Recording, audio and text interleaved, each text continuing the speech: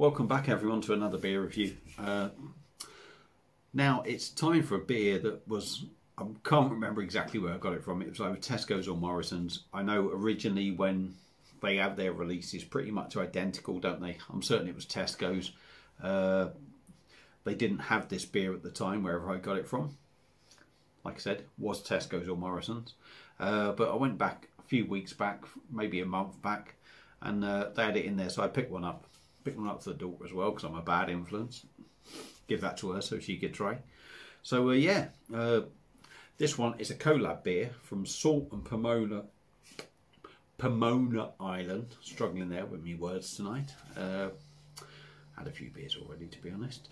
And it's a can of their Shoop New England IPA coming in at 6.4%. It's supposed to be hazy, juicy, just as you'd expect from a New England IPA. 6.4%, 440ml can. I think this was £3.50. Can't be certain, but I think it was. And it was definitely from one of them shops. So, lovely present my wife gave me for Christmas. I will stop saying all that soon, but I do like to make a point of it at the moment. Using that one, I've got a salt glass, but I think it's like 330ml, so it'd be nice to actually put it in a pint glass and get it all in, get all the flavour in there in one go. And then we can take it from there. Typical sort of salt artwork on there. The bottom side, I'm guessing, is Pomona Island, sort of how their artwork is.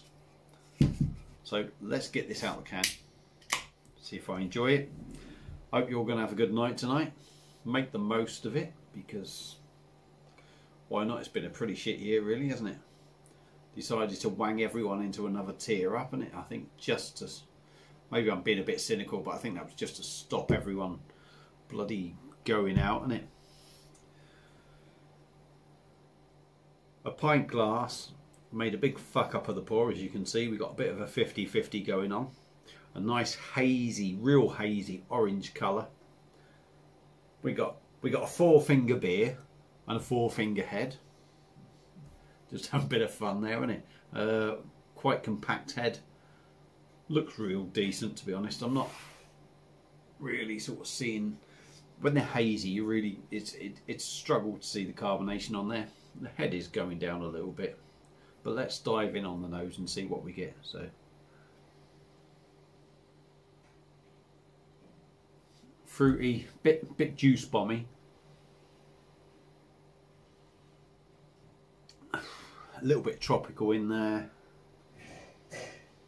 Quite hard to pick up all the things. There's such a big head on it. You're just picking up what's on the head, really. And we're having a bit of a chicken nibble night tonight. So all I can smell as well is chili and spicy shit and what have you as well. So I do apologise, but it is tropical. It's juicy. No sort of like big. You can tell it's authentic hop sort of juiciness, but there's no real big hop character in the aroma. So without further ado, let's dive in, let's enjoy New Year's Eve and drink. Cheers.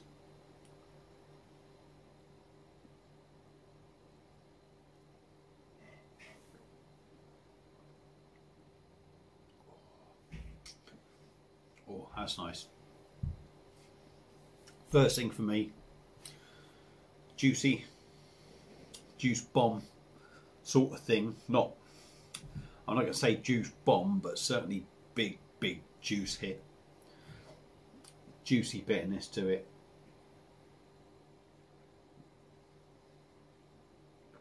Nice body to the beer.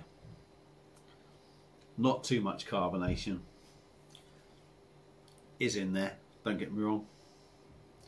Quite smooth to drink. Should have swirled that around really before I'd emptied it. Just what you'd expect from New England IPA, but not too bitter. I think they tend to be, well, I don't know, New England's a more sort of sweeter sort of thing, aren't they? So it's probably just bang on really, but I've had quite a few New Englands that have been quite bitter. This is more on the juice side, a little bit lighter.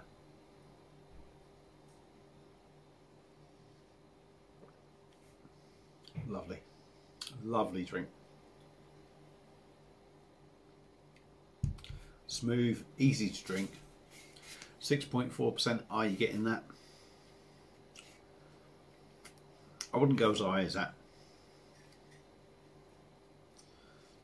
Bitterness is certainly giving it a bit more of an alcohol presence, but not 6.4. No. It's very juicy and it's just bitter, really. If somebody served you that and you had that bitterness and juiciness, excuse me, and you didn't know it was a beer, you wouldn't think anything different, to be honest. So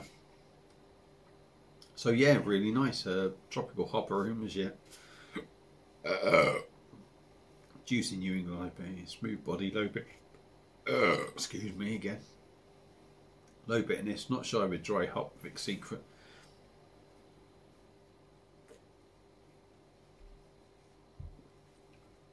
Yeah, I always think dry hopping gives you that more hop sort of flavour in there, and that's building up as you drink it.